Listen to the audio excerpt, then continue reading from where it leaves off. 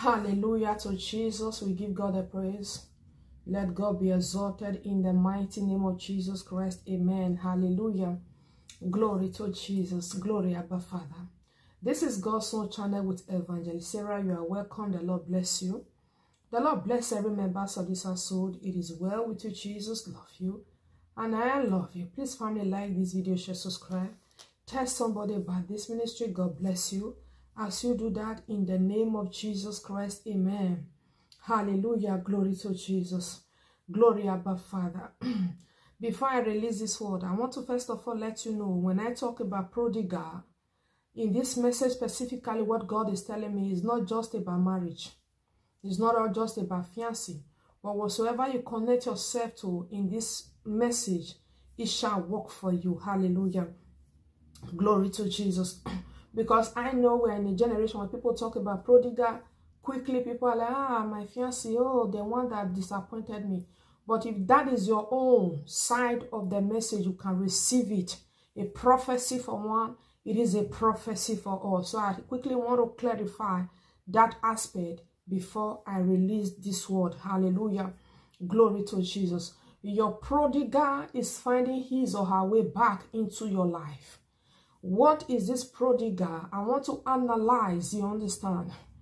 Because as a woman who also is a mother, I know when we talk about prodigal, especially there are some, I know there are some ministers who are just in that line of prodigal husband and wife, but this message does not really relate to that aspect alone. It is a general prodigal situation. Hallelujah. The prodigal in the Bible was a son. You know, the prodigal was a son that left and sold and did everything, but he returned back and the father accepted him back. Hallelujah. So the prodigal can be your fiancé that disappointed you, that the devil removed from your life. Or there can be your husband that is with you, but is no longer acting as if he's with you. He has turned to a prodigal. He is not living a different life. He has changed entirely. He has become something else. The vow that you vow at the altar, it is not the thing that he or she is maintaining anymore. So that person has become a prodigal. You need to understand that you can be living with a prodigal.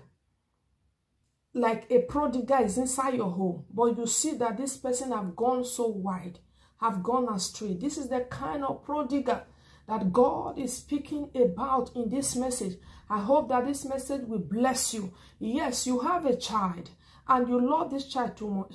You love this child a lot. And this child used to be very responsible, very well and okay, very understanding, and it was brought up well. Suddenly the child has changed, but the child is still in your house. But you see that the child has changed. He is not living a different life from what you taught him. She is not living a different life from what you taught her. Why? Because the enemy have come to make her or him a prodigal.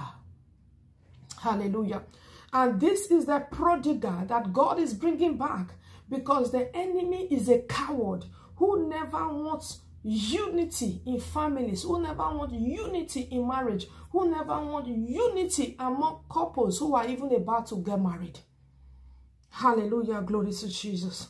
Yes, the prodigal can be a good friend who wanted to help you and support your life, but suddenly the enemy remove him or her from your life. The prodigal will come back. You are like, this is not my friend that I used to know.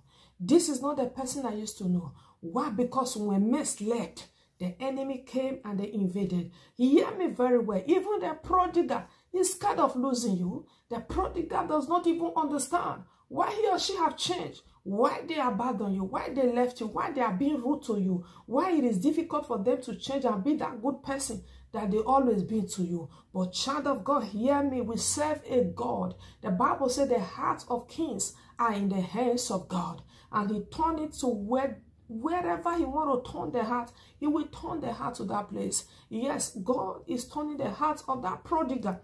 Yes, they will receive understanding, and that satanic hand that dragged them away from your life, that hand will wither. Hallelujah. The prodigal is very scared.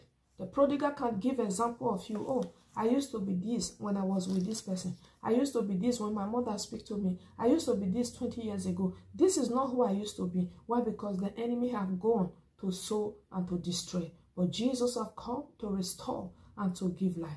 Your prodigal is coming back. I pray that the Lord will help us in the name of Jesus. It is well with you. Jesus love you. And I love you with the love of Christ. I remain your sister, Evangelist Sarah. By the grace of God, I will see you again. Bye-bye.